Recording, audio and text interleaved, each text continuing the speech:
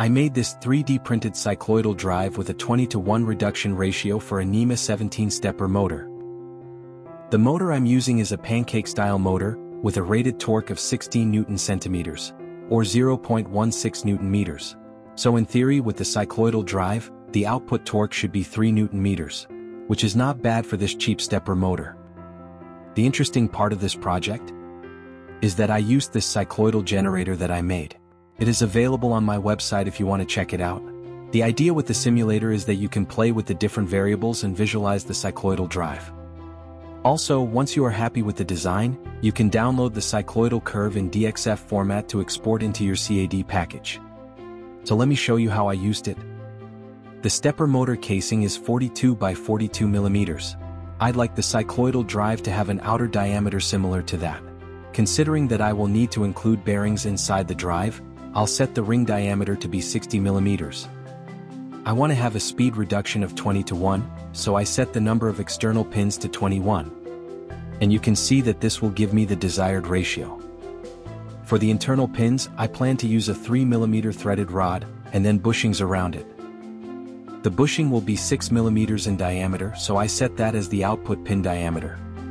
I will set the number of output pins to 6, and increase the output disc diameter.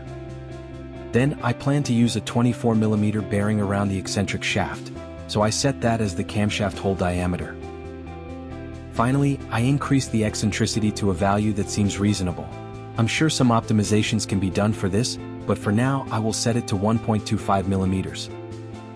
The program will also set appropriate limits for all parameters so that the cycloidal profile can be constructed, and then I just download the DXF file. I'll show you how to import it into SolidWorks. I imagine it would be similar to other CAD packages.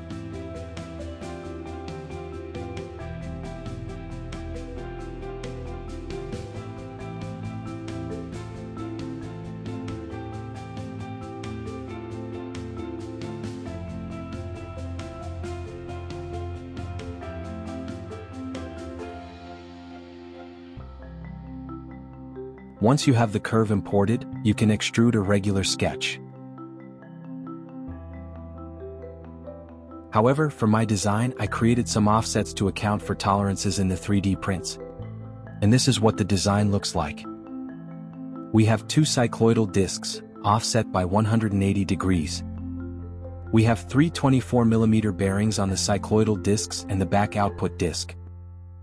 As mentioned, I am using 6 3 mm threaded rods with 6 mm bushings to transmit the output torque. And I have a large 78 mm ball bearing on the outer diameter to mount the front plate. I think the main issue with this design is that the eccentric shaft tends to slip on the motor shaft. I am using a 2 mm set screw, but it's not enough. Also, some tolerances can be improved. Let me know if you have any suggestions. I may make a better version and test the torque output.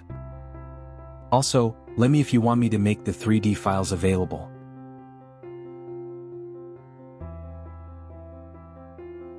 Finally, I also made a harmonic drive and a planetary gear simulator if you want to check those out.